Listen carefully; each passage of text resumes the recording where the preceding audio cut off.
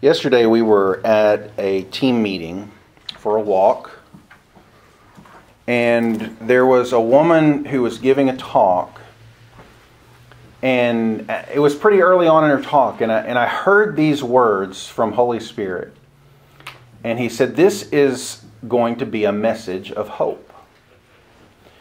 And then immediately after I heard this is going to be a message of hope, she was talking about her life, and the very next words, right after I hear this, she said, at this point in her life, she said, "I had no hope in my life."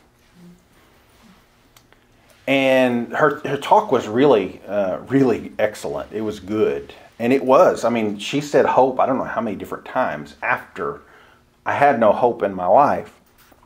And I was thinking about, I had hope on my mind all afternoon and evening after her talk.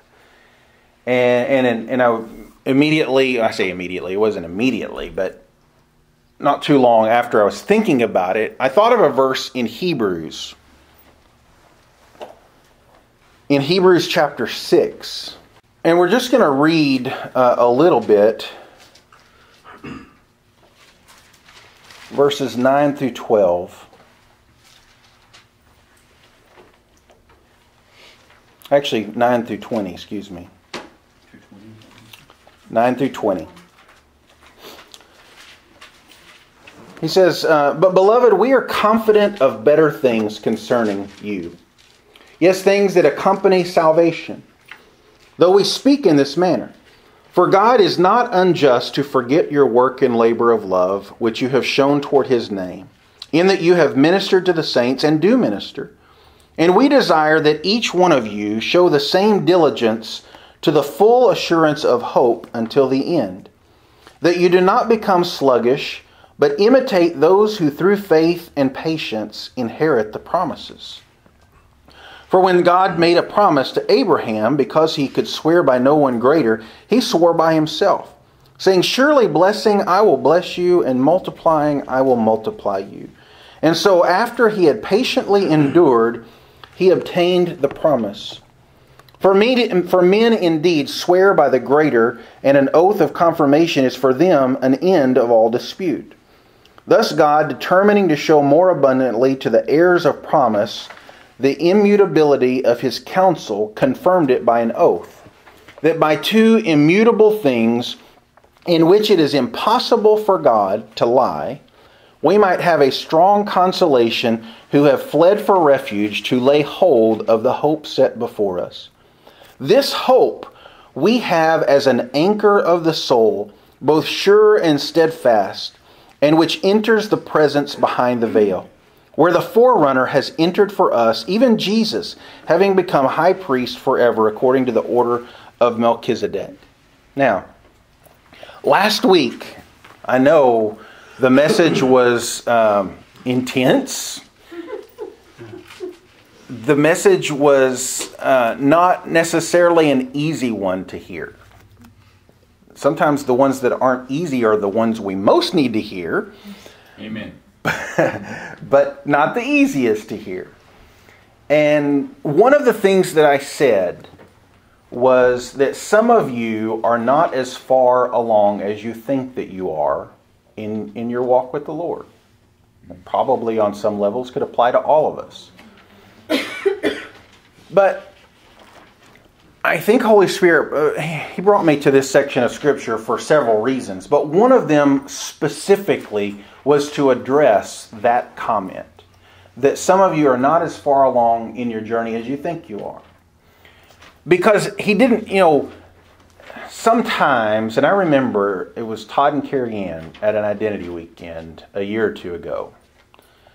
And they came up for a word from the Lord at the end of the identity weekend. And I had a not good word to give them. I mean, it was just not, I was like, Lord, do I have to give this to them? It wasn't. And I could, and in fact, I think they got two words that weekend that were just the other one was from May. Not real pleasant. And I kind of felt badly about it, but then Holy Spirit told me, and I had another word that followed that. And that is, you should rejoice in these hard words because I'm giving them to you because you can handle them. You will do something about them. See, we think we hear a hard word and we kind of hang our head and feel like we're not good enough. That's what the enemy certainly wants us to feel like. But the Lord says He disciplines those He loves. Yeah. And so if He gives you a hard word, hey, He loves me enough to give me a hard word. That's not easy to hear, but what is easy to hear is, okay, I know this is for my good. I know that He loves me and He would only give me this hard word if He felt like it was for my benefit. And rarely do I remember words that I give to people. And I don't remember the specific word, I really don't. But I remember what came after, and that is, I trust you to be able to give you a hard word. And so that's a good question to start with right there. Does God trust us enough to give us something we don't want to hear? Because He knows that we won't just discard it, or that we won't hang our head and put our tail between our legs and, let the enemy just beat us up. If He gives us a hard word, are we willing to receive it and move on with it and grow from it and let it change us? Let that word change us. Because the reality is, if there's something hindering me in my walk with the Lord and I'm not aware of it, guess what? I need to be told that so that I can overcome it. But if I don't even have a clue that it's there, how can I deal with it? How can I let the Lord deal with it? So this message, He says, I want you to understand that God has better things for you in store. He says, beloved, we are confident for better things concerning you. There are good things for each one of us in our walk with the Lord. Better than where we're at right now. I said last week too that I didn't immediately start out doing identity weekends. The Lord didn't give me golden streams. I didn't even know Mark and Terry and all of y'all before back then. But I want you to understand this. The Lord had a lot of hard words for me along the road. Okay?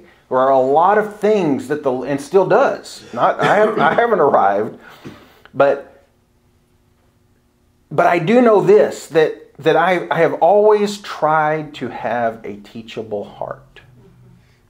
That's what the Lord wants from us a lot, is if we can be teachable. I'm sure you've never had a child or someone in your life, if you're a teacher, a student, that was doing the wrong thing. And you tried to tell them and show them that they're doing the wrong thing, and they just got defiant, or they just refuse. I can do this. I don't.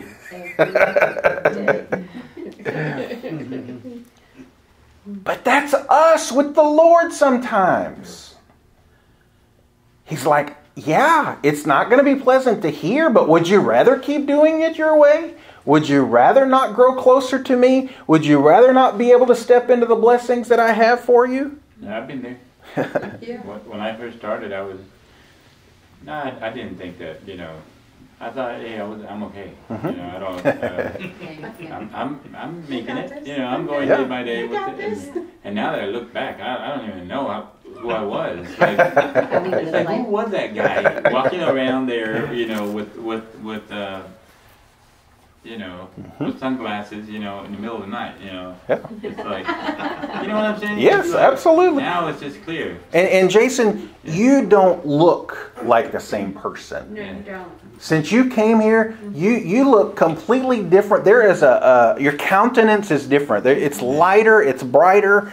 It is vastly different than when you. Well, I have a learning heart. Mm-hmm, you do. I'm able to yes, get in and without any blocks, without any curtains or nothing. It's all there. I hear you, and that's good. But I received a lot of hard words and things I didn't want to hear. And again, to go back to that song, Trust in You. When you don't move the mountains that I need you to move, and you don't part the waters that I want to walk through. When there are things that I want that God's not doing, it's a matter of being teachable and trusting. But if you can be teachable, God can do miraculous things through you. He can. And that has been because I used to be so unteachable. Okay? This is coming from somebody that used to feel like they had all the answers. I used to feel like I knew more than everybody else. And it just showed how little I knew. Yeah. But I was prideful. I was arrogant. I was not just arrogant. I was spiritually arrogant. I was spiritually judgmental. And all of these things. And you may think, you didn't know me back then. And I know, like, I'm not saying I was this evil person, but I know what was in my heart. But because I finally got broken in a good way, and I realized where I had been, I have tried really, really hard with the help of the Lord to always be teachable. Yeah. I wish that not above all things, but one of the very top things that you could ever learn in life is to be teachable before the Lord. Yeah. If you have that, the Lord can do great things with you. So here he says, we're confident of better things for you. We know it may be tough right now, but there are better things ahead. And that's what the Lord is saying to you. Yeah, I gave you a hard word last week, but it's because I have something better for you. And you can't get to the better until you deal with what you've got to deal with. And if you think you're farther along, and it wasn't just that, there may be individual things that the Lord talked to you about dealing with for that. But I do know that one specific thing the Lord did bring to my remembrance for this morning. And that is, if you think you're somewhere that you're not, and you continue to go through that in that way, you're not going to be able to step into the better things. In fact, you're going to be stepping into the snares. You're going to step into the quicksand. You're going to get in that miry pit. You're going to fall because the Lord will humble you. He will be the one that says, this is not where you need to be. And I didn't do everything right, and I certainly don't want to make it sound like I did. But even when I made a mistake, the Lord lovingly and patiently was with me, and I tried to learn from my mistakes. And if you will learn many more lessons from your mistakes than you will from your successes. And if we would simply do that too, our lives would be very different. Because you're less likely to make that same mistake again if you're learning from them. And have patience. Patience. Do it in His timing. And yes. And that's really what he says here. He says in verse 12, in verse 11, he says, and we desire that each of you show the same diligence to the full assurance of hope until the end, that you do not become sluggish, but imitate those who through faith and patience inherit the promises. Some of you have an idea of what you would like, and what the Lord has put in your heart to do, or to you have a vision and a passion for something greater than where you're at right now. Okay? But you got to be patient. You got to let the Lord do it. You got to make sure you're not running ahead of Him.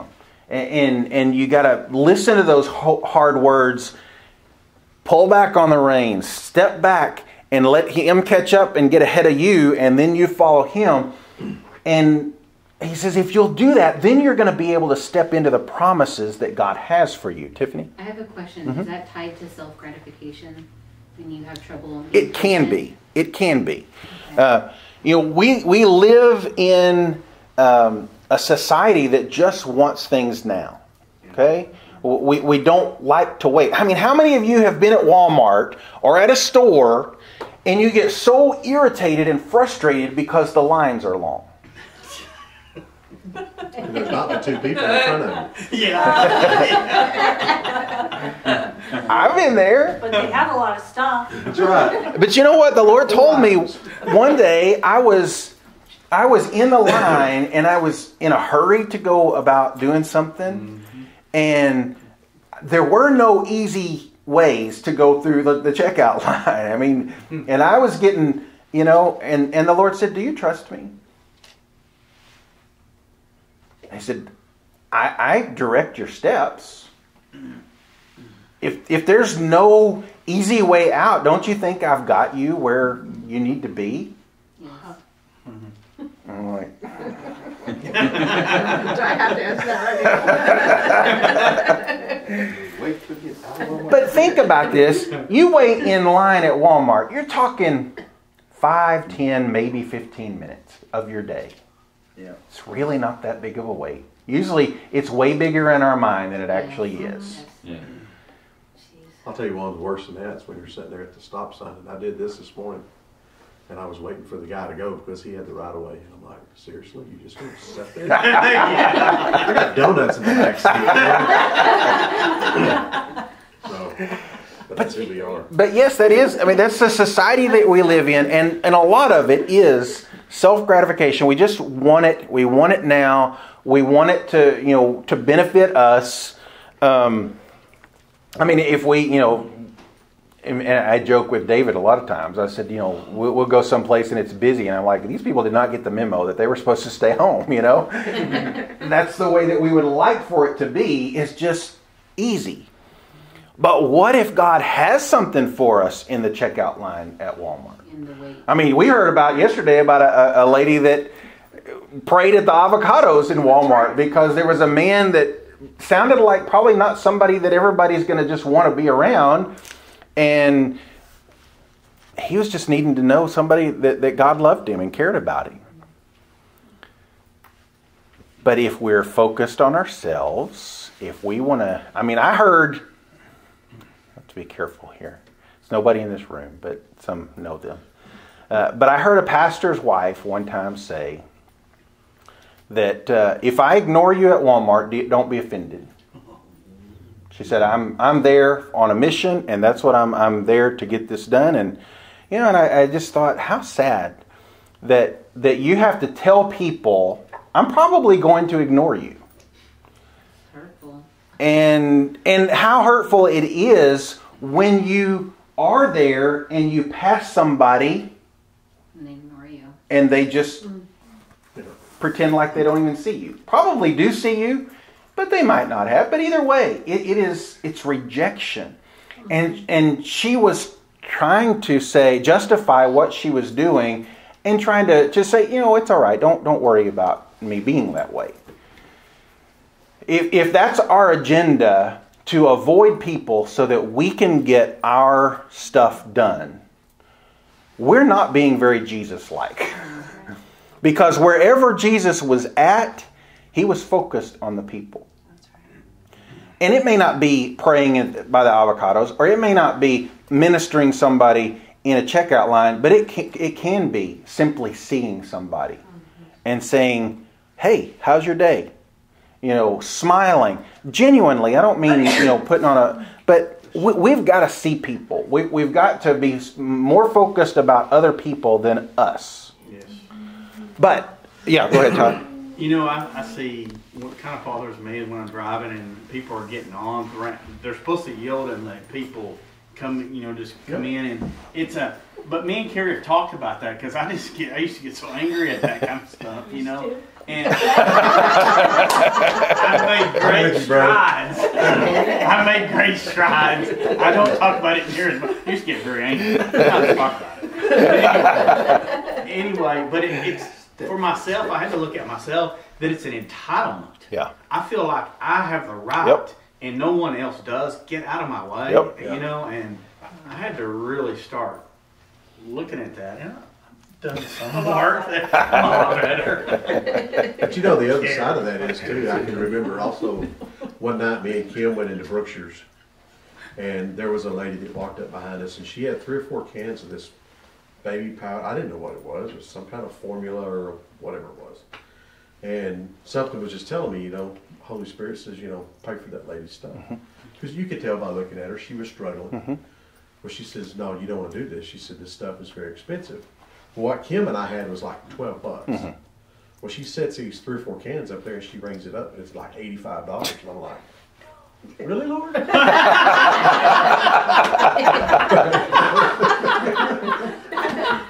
But anyway, long story short, went ahead and paid for it. She was just as happy as she could be when she got out there at the car with her husband when they were out there, and they were just very, appreciative of it, But, it's just one of those things, and we didn't lose any money because of it, but it's just one of those things. I think the Lord likes to get your attention, It's not the money, son. That's my money I gave to you. You blessed somebody else. That's right. That's right. And who's to say how he used that to affect that lady? Exactly. And so, yeah.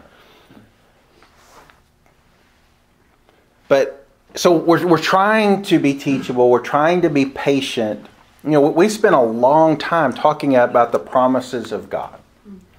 And he says here, if you want to step into the promises, you're going to have to endure and you're going to have to be patient. And we want those now. And we feel entitled. We're like, Lord, this is what your word says. And sometimes it is. If we will have faith and have a sincere heart, it can be now. But a lot of times, especially for the bigger picture of our life, we may have an idea. Sometimes it's the wrong idea. Even sometimes it's the right idea. It's just a matter of timing, though. It's things aren't where I would like them or want them to be. But what I have to understand is that I don't want to lose sight of this. And this is the reason I'm preaching this morning, okay? The Lord says, I don't want you to lose sight of what's down the road. Yeah. You need to hold on to the hope of that promise, of whatever I've given you for a vision of your life and for your ministry and things like that. Yeah, there may be a little bit different. It may change along the way. But he says, you hold on to that hope, but let me do it in my timing. The hope is what we've got to hold on to. The better things, hold on to the better things. The hope of that. We know his plans. Jeremiah 29:11. I know the plans I have for you. Plans to give you a future and a hope. To prosper you. Hold on to that hope. And that's what all of this is about. Is holding on to the hope. And he says in verse 19, he says, this hope we have as an anchor of the soul, both sure and steadfast. Now, this is added to my Bible just this morning. What verse is that? This is verse 19 of Hebrews 6. Oh, okay. I thought I was off. Okay. I know the first part of this. I've known it for years. This hope we have is an anchor of the soul, both sure and steadfast, and which enters the presence behind the veil. He talks about how Jesus has already gone before us. I've never seen hope as a way to enter into the presence of God. He says, if you will hold on to the hope in my timing, but if you will hold on to the hope that I've given you, you're going to be able to enter into my presence. Wow. There are 2 things, though, that we have a barrier of. One is if we try to make that hope happen now, you miss the presence of God. Because you're trying to do it on your timing, not his timing. But the second thing is, and this is where I started to go earlier before we even started worship, is the enemy. We talk about how Satan tries to steal our joy. We say that a lot. But I've told you, Satan can't steal your joy because joy is a choice. Right. You can't steal something that you can give it away. Yeah. But he can't steal it. But you know what he can steal? Your hope. And he tries to discourage you. He tries to get you to chase after other things and think that they're what the real thing is. And we're talking about all the sickness going on. How many of you have been in the midst of a really either serious sickness, or maybe it's not serious on a scale of like what Jan's going through, or some of us have dealt with at different times. But maybe it's just you're in the middle of the flu, or you're in the middle of 5 weeks of coughing. And you know what? It's easy to get discouraged. in sickness. It's easy to lose your hope. And not just sickness. It's when you're going through a lot of rough times, whatever it is. But that's when your hope can be stolen. And again, technically you can't steal hope because it's something that you can hold on to. But I do think Satan tries to steal hope more than he tries to steal joy. Certainly he tries to get us to give that both away. But well, if he get the hope, he'll get the joy. That's right. That's right. Sometimes Satan gives us what I might call like false joy, where he will tell us, well, this is what's going to bring you happiness, and then this is what's going to happen in the future, and it's really, that's not meant for us, Yep, that's right. I'm not going to use. We'll see if we pick this up back another time, but there is one verse I wanted to see if this is the right one, because I didn't write down exactly what it is. Yes, Proverbs 13:12. Proverbs 13:12 says, "Hope deferred makes the heart sick, but when the desire comes, it is a tree of life." And literally, you can become sick, physically sick, because you've lost the hope for your life, the hope of what God's doing in your life. You feel like God has abandoned you. You feel like God doesn't really care about what's going on in you. Or you've just been so discouraged and so worn out by the fight that you don't even want to fight anymore. But hope deferred, it means you have a hope, but it just never seems to be coming to fruition. Now, part of that is it can be that it's not God's timing. Part of it, though, is because we're doing something that is preventing it from coming to fruition. I use this a lot, but the children of Israel, when they went through the wilderness, should have just taken them a few days, took them 40 years. And not because God didn't want it to happen, He wanted it to happen. They blocked it. And then only 2 of them got to enter in. And so sometimes, yes, it's a matter of God saying, it's not time yet. Trust me, wait on me. And sometimes the Lord is saying, catch up to me. Stop worrying about all this other stuff and come where I need you to be. But if you don't stop making it about you, you're never going to make it about me. But hope deferred.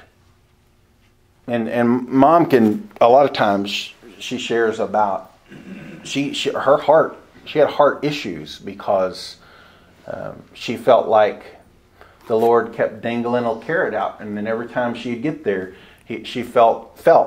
It wasn't God doing that, but she felt, and the enemy told her that He was yanking that carrot away, and He would never let her get it. And literally, she, had almost died. Part of it was because she was out of the fear of the Lord, and she was listening to the lies of the enemy. But I think we've all been there where it's like, Lord, this is supposed to happen and it's not happening. And sometimes we can make a choice to get angry at God, or we can make a choice to endure and wait patiently and make sure that we're not the one blocking it from happening in our lives. Now, wrapping this up, but back in Hebrews, I just want to focus one last time on verse 19.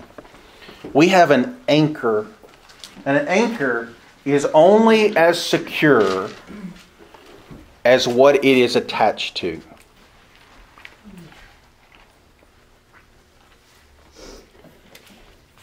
If it is not attached to something secure and it breaks away, it's not going to hold you.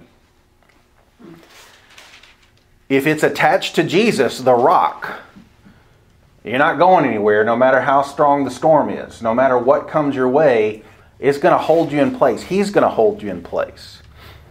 But the hope, now hope, the Greek word for hope means a joyful expectation of good.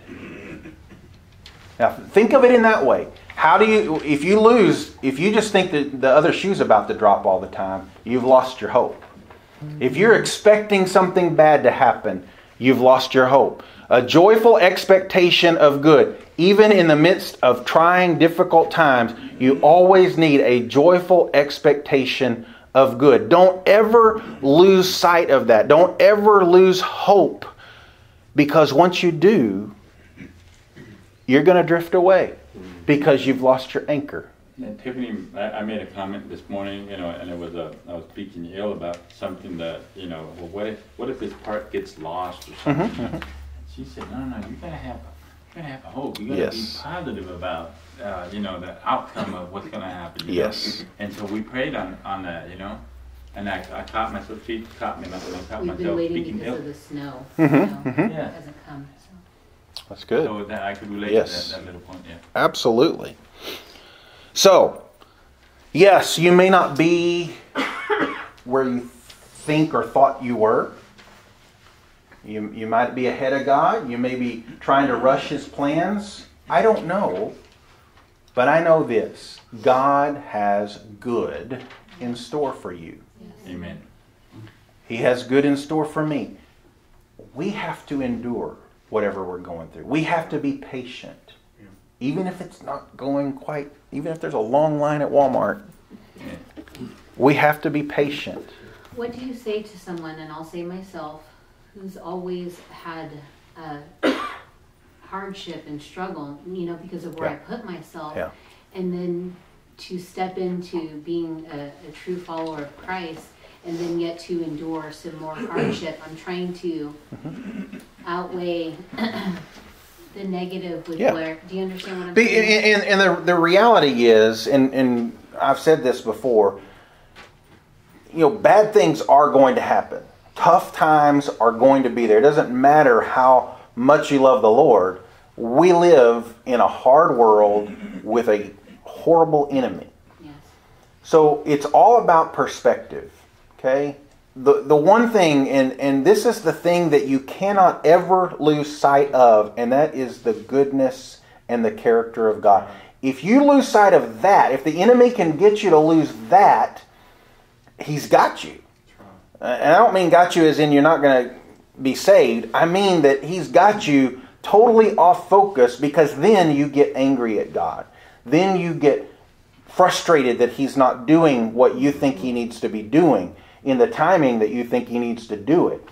And so the hope that we have to have is that God is good all the time, and He has good plans for me, even if I'm in a hard time now. It may be for discipline purposes, and we can rejoice. And that's what James says. Rejoice whenever you're going through difficult times, because it's building character in you. It's building these certain attributes that God needs in you to be the person that He needs you. But no matter what happens in our life, no matter how horrible it is, I refuse to go down the path that God is anything other than good and anything other than having good plans for me. Okay? Good. Yeah. Thank you. Mm-hmm. So He's our anchor, and wherever you're at, whatever you're going through, just know, if He gives you a hard word, receive it with joy. Because the hope is it's going to get you to where you need to be quicker, because you've heard that word, than if you hadn't. Okay? I have a question. Sure. Someone once told me that they had put their hope in something, and I believe it was a promise from God's word, and realized later that they shouldn't have been hoping for that, because their hope should have been in Jesus. Yes. And I really had a check in my spirit with that, and I really struggled with that, because it was from God's word. It was a promise that He gave. So if you're hoping in a promise that He gave in His word, essentially you are hoping still in Jesus. So, I don't know the certain situation for one thing that you're referring to, but I know this, that sometimes His promises come forth in the ways that we want and expect them to. And sometimes I'm standing on a promise and I don't see it around me. And that doesn't mean that God...